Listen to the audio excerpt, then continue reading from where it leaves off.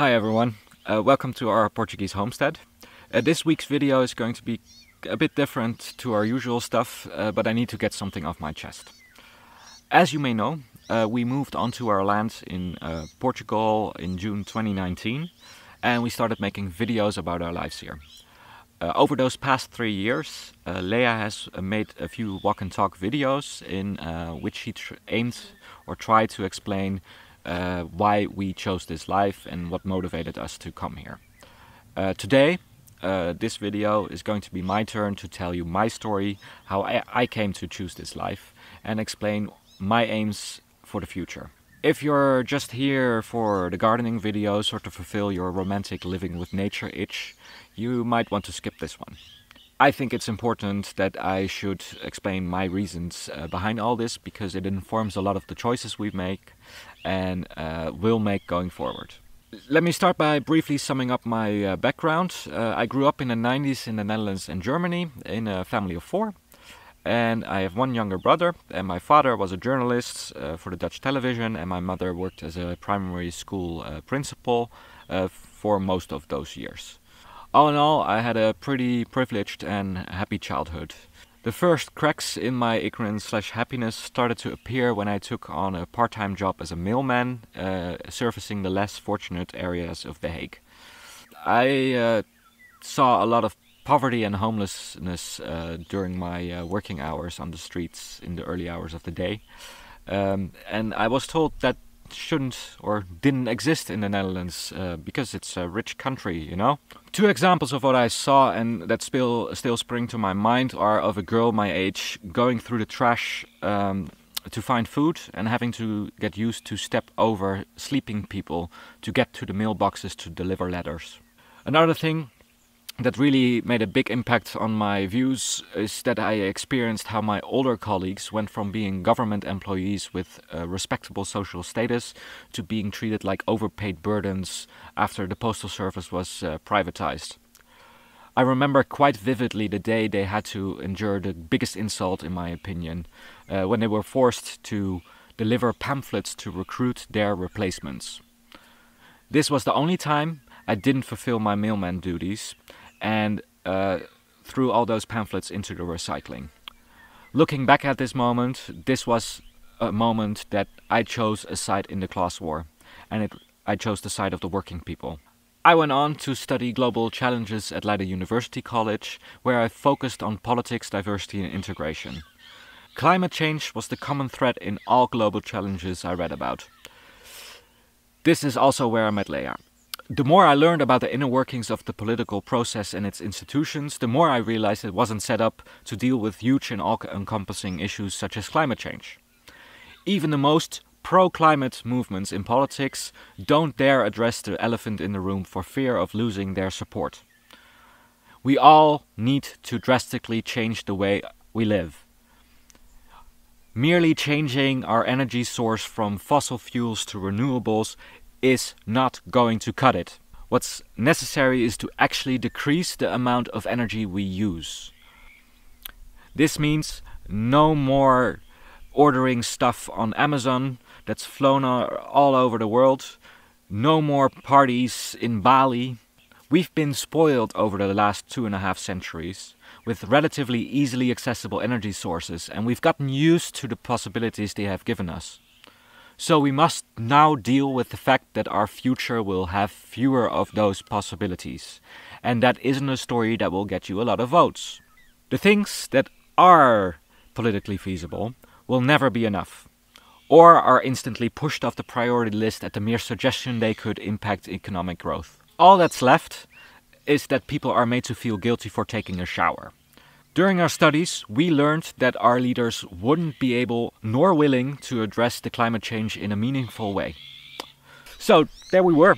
We both had finished our masters and started our first jobs after university, paying out of our asses in rent for a damp, cold ground floor apartment in Haarlem and a massive student debt. My job required me to travel all over the Netherlands in my lease Igo because working from home wasn't as widespread BC before COVID, knowing I was adding to the problem of climate change. I hated myself for that, and I also hated all my coworkers who seemed to think that their trivial problems were way more important than the fact we were heading straight for an ecological collapse. I knew I wouldn't last long before I would end up with a burnout.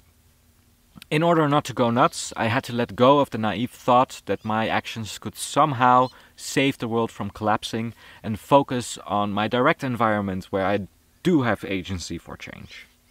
After 2 years, our contracts came up for renewal, and with Puck on the way, we decided this was the moment to change our lives and build a life more in line with our ideals, and that would prepare us for the inevitable collapse.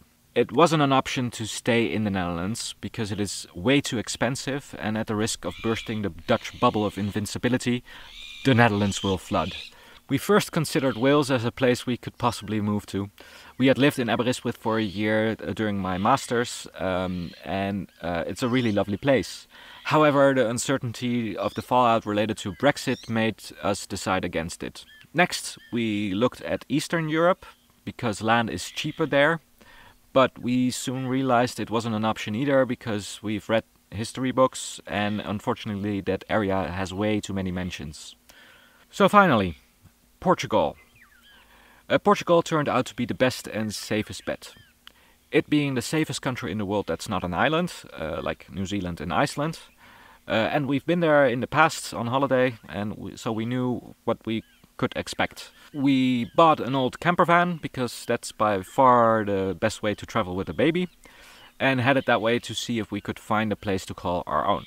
We ended up in Castelo Branco after a year of traveling in Central Portugal, searching for a place close enough to amenities like a school and a supermarket, but also far enough away from neighbors so that we wouldn't feel like we would annoy them with our presence. Everything seemed to fall into place.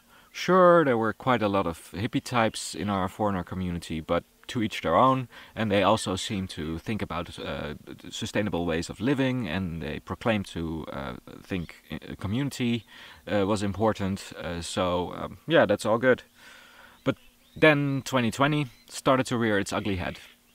Slowly we realized that those people who constantly talk about the importance of community were unwilling to do their part to protect that community. They didn't want to be part of a community if it meant that they had to temporarily give up some individual freedoms to sit in a sweat lodge, or if it would affect their right to party. The virus was even deemed to be fake, and no one we spoke to wanted to get the vaccine. I got blocked on Facebook by quite a lot of people for speaking out in favor of getting the vaccine, and it really discouraged me to interact and associate with the foreigner community here. To add insult to injury, the COVID lockdowns have motivated more people to move away from cities to places like this. And they're not sending their best. This place has seen a huge influx of people I have started to refer to as COVID refugees, i.e., people who say they fled from their tyrannical governments that ordered them to wear a mask or stay home for a while, just to stop the virus from spreading. There's always been a subset of foreigners that move abroad because they are fleeing their governments in their home countries, but they usually shut up about it. Lately, pretty much every new foreigner I've met will refer to COVID as their main reason for moving out here. And not because they thought Portugal had such a good vaccine program, which it did. It is really eerie to hear the same conspiracies, theories and pseudo-profound spiritual bullshit all over again, and contrast that with the conversations I have with Portuguese people, who pretty much all have been vaccinated, boosted, and often still wear their mask, although the mandates have long been over. It made me realize that the locals still living here are clearly the ones who know how to live in times of collapse, as they have unfortunately already seen their communities decimated over the past decades, and I hope one day to become as resilient as they are. To achieve that goal, I have still quite a lot to learn. From how to take care of my olive trees and the land, to how to keep my machinery up and running. In short, I need to build a skill set that is valuable in this context. There's no value in becoming a yoga teacher or permaculturist around here, because if I throw a rock in any direction, I'll hit a dozen of those. I also don't want to rely on an endless stream of volunteers to keep this place running, as many others do around these parts. I think it's exploitative, unsustainable, and it also negatively affects the local economy, especially if you let volunteers help with harvesting your olive trees, because people get paid for that sometimes. The price we pay for this is that things progress slower and it's more work. But we're still young and we have the time. It is important to us that we are able to gain these skills now and make do with what we have and what we can find around here locally. I'm afraid that it will not be possible to rely on the global trade network in the way we do now, because it is very fragile and reliant on cheap oil. I often think about that story we were told as children, in which two people had to carry a heavy load from point A to point B, and they could either choose to make the load lighter or become stronger themselves. I intend to make myself stronger, instead of constantly finding ways to make the load lighter.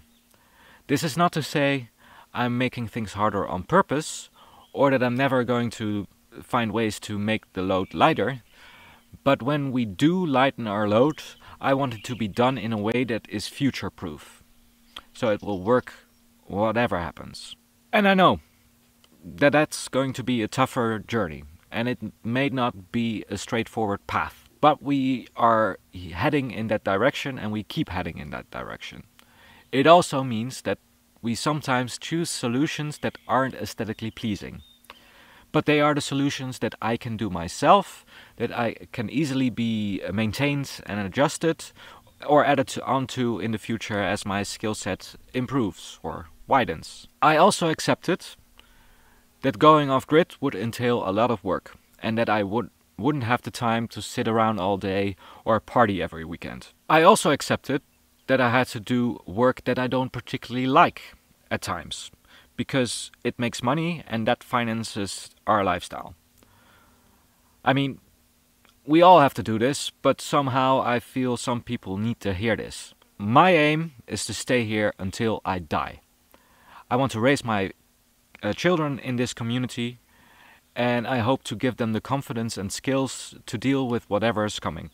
I think my children are also a constant reminder to myself that despite my doomerism, I can't shrivel down and give up. But instead I am motivated to get up early and build our place in a way that will give them a good base to continue the work if they so choose. I also want them to get an education despite the flaws that exist in any class-based system. I also don't want to force them to take over or do the same as I do. All I can do is show and tell them what it has brought me and why I'm doing it this way. If they choose to do something completely different, that's up to them, and I'll support them in whatever they will want to do. Sending them to school is the only way for us to give them that option, because there they will learn the language and social skills they'll need to function in this society. After all, it was our choice to move off-grid, not theirs. So, is there some sort of conclusion I can draw from my ramblings and experience of living this lifestyle for the first couple of years? Yes, I learn a lot, but I think that after 3 years here on the campo, I start to see that there are some people who take this life seriously and try to make it work for the long term, but there are also loads of people who are just here to live out some sort of escapist fairy tale, seeking some fake-ass spiritual enlightenment, or to take advantage of those who couldn't afford a ticket to India to get grifted the old-fashioned way. I've decided that I want and need to be part of that first group. Which means I can't spend my time and energy on those people who are here to LARP as enlightened crystal ball gazers. The fucking world is dying, and that's no time to sit around and ponder whether you're unhappy because your chakras weren't aligned that one time. I know I'm not there yet, and I have still way more to learn, even more than I've already learned in the past 3 years, but I know I'm on the right track, because I can start to see the positive impacts this lifestyle is having on me, my family, and the land I have been fortunate enough to be able to call my own. Abraço a meus amigos e foda-se Jeff Bezos. Thank you, person who is still here listening to this. Thank you for sticking with me. It's a really a big relief to get this off my chest. And I hope to see you next week for a normal video. Bye!